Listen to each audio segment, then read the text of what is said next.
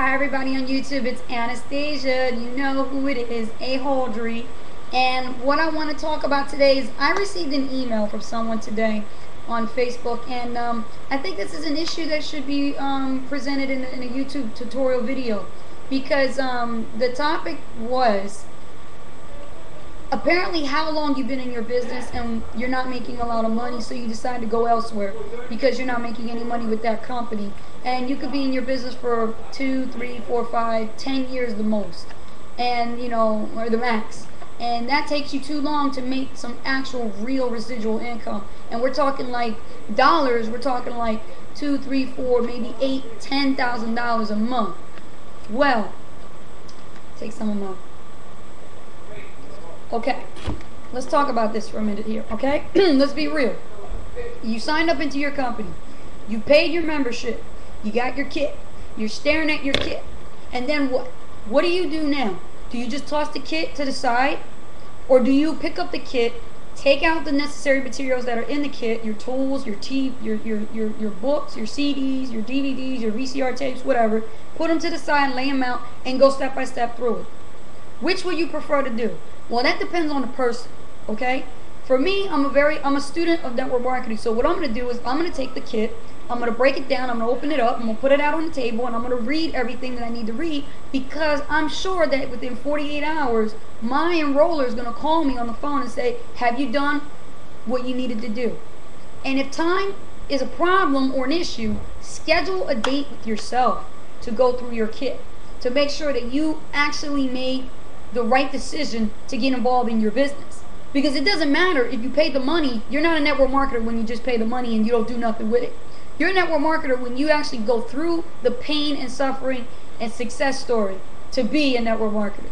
That's a network marketer. I've been through it. So let me tell you something. If you have a problem that you're not doing what you're supposed to be doing, like there are people that say social media is it, network marketing is it, multi-level marketing is it, all these different businesses that are out there. I have nothing against them, okay? Well, what I'm going to tell you, what I know from my perspective is this.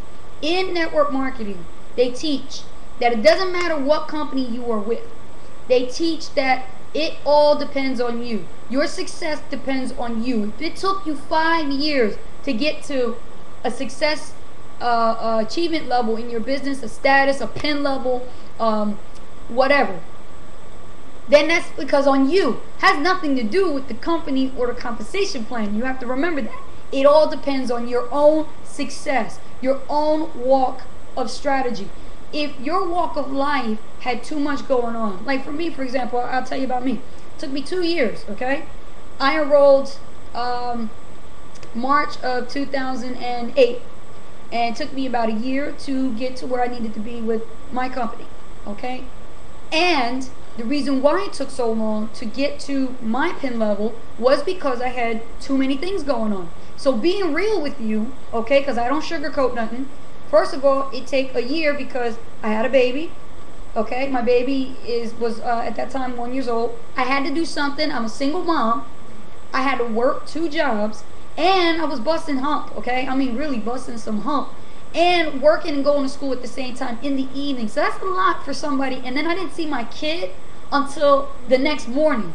So if you are like me, if you're a mom like me, and you know what it feels like to get up in the morning and kiss your kid to have a nice day, and he's asleep, got his beautiful eyes shut, or her eyes shut, and then you go and work. You work the whole day, then you got to go to school, and well, I had 2 jobs, so think about it. I had to go to work, then finish, go to the next job, then finish, and then the next day I had to go to school, because I had like off day in between, and then I had to get called into work sometimes. So it was hectic. Well, I got tired of doing that. So what did I figure out that I was going to do? Let me tell you. I decided to start being serious. When I had the opportunity, I took it. I became a full-time stay-at-home mom. I stayed with my kid for another year. I worked my home-based business to as much as I could work it.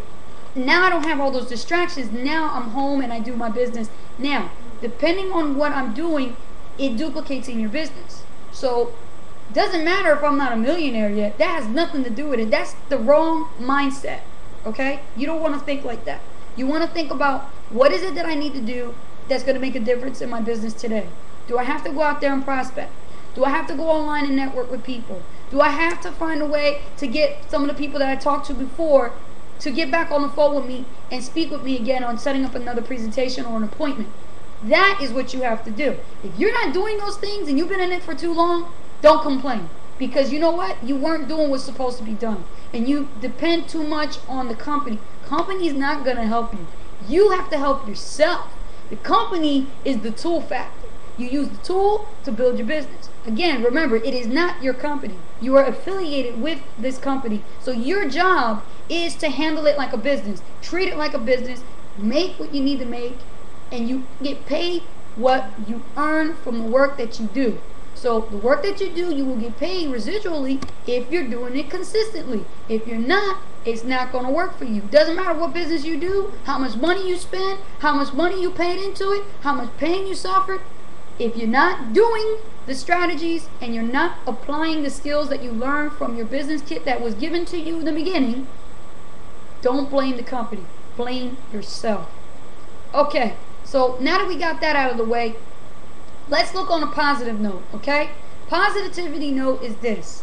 Get your kit, no matter what business you're in, put it out in front of you, read the policy, read the procedures. Companies have policies and procedures, especially legitimate ones, and you're going to find out that they have specific ways to advertise the business or to speak about the business in general, and how to create a contact list or your sheet and work with people and how to enroll them into your business.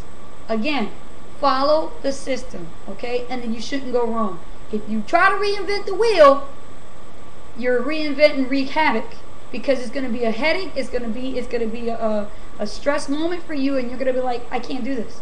I have to go find something else. And then it's that mindset. If you keep going and finding everything and bouncing from one business to another, and you still keep seeing the same results, what are you doing?